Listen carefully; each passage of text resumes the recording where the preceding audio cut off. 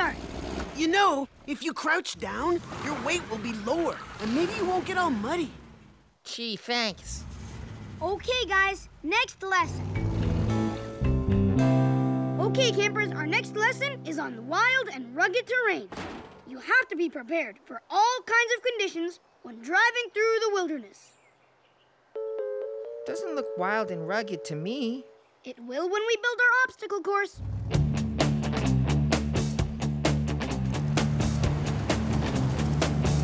Okay, who's first? I want some hands-on experience. This'll be easy. A little bumpy gravel? No problem. Slick boulders? It's gonna take balance, but I've got it covered. This is deep, but that's no problem. The toughest challenge yet.